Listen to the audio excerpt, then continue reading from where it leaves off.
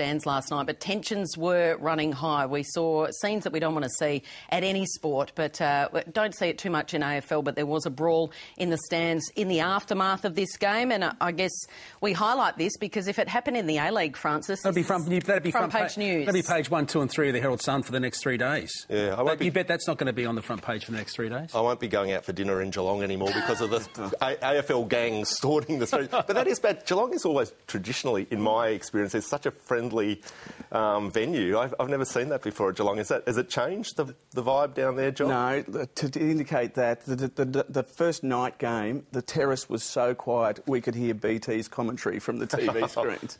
Sorry to hear that. But that was that was the terrace. I mean, that's where families go, and it can. I've never seen anything like that up there, but clearly that's just unacceptable.